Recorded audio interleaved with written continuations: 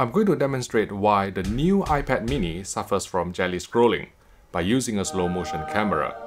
Here we have the new iPad mini 6 in portrait orientation, and to demonstrate the jelly scrolling issue, I need a very long photo, so I used the tablet to take a photo of myself and then cropped it so that the photo is longer.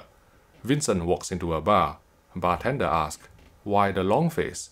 Vincent said, "To demonstrate jelly scrolling." That's a punchline you don't hear every day. This is what happens in real time when I scroll my Harry Potter lookalike contest mugshot.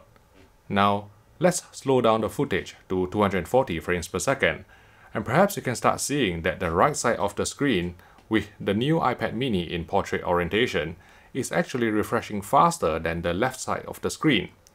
To make it even clearer, I'm going to slow down the footage to 480 frames per second.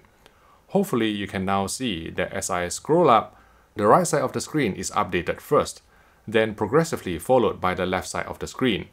And in case you are interested, here's 1000 frames per second. So slow-mo that I had to put in some background music.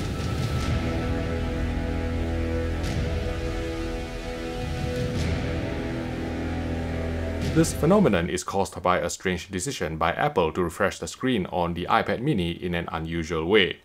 You see, on an LCD screen, which is a sample and hold display, the screen is usually refreshed from top to bottom.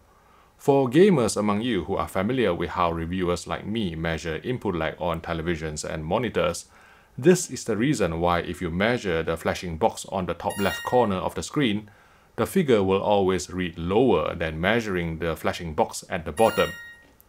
That's why most reviewers measure the middle box for an apples-to-apples comparison. See what I did there? Indeed, on the old iPad mini, I think I have the second generation. I can't afford to buy a new one every 2 years. If you place it in portrait mode, the tablet will refresh correctly from top to bottom, so you won't see any jelly scrolling effect.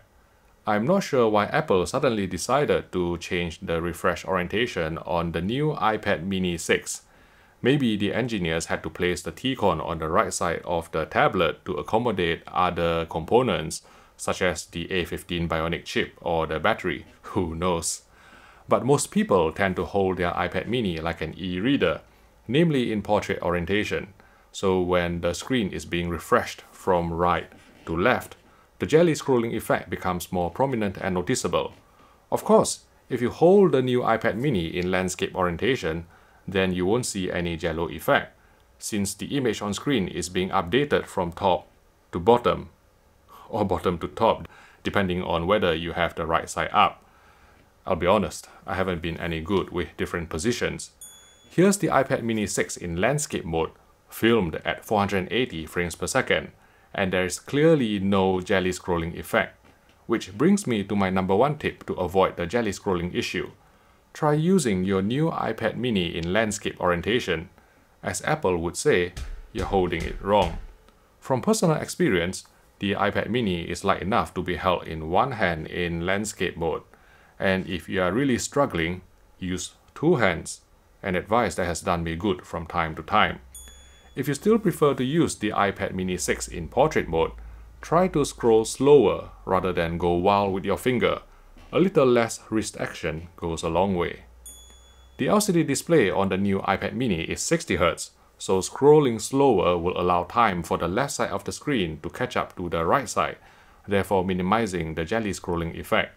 On future iPad minis, if Apple still insists on refreshing the screen from right to left in portrait mode, using a 120Hz display will reduce the jelly scrolling effect too, since the image on screen is going to be updated twice as fast. I'll be spending some time measuring the peak brightness and color accuracy of this new iPad mini 6.